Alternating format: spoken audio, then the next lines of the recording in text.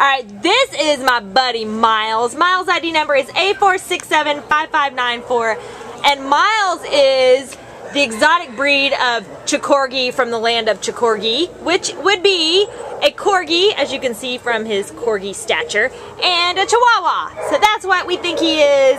Either way, he's adorable, and he's about 3 years old. He came in as a stray on February 11th from Puente, and he weighs 12.5 pounds. As you can see, he's got a little bit of hair missing on his behind. We're not really sure what's caused that. Sometimes I know personally that, you know, a bad diet, and as soon as he gets on some good dog food, that just clears right up. I've seen that situation time and time again, so shouldn't be an issue.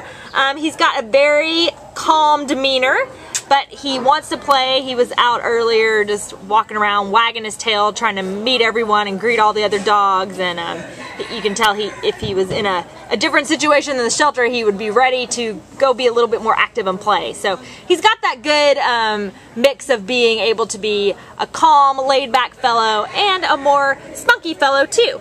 So he likes other dogs. He's shown signs of being housebroken. He's been walking around okay on leash, but he gets a little distracted here wanting to check out everything.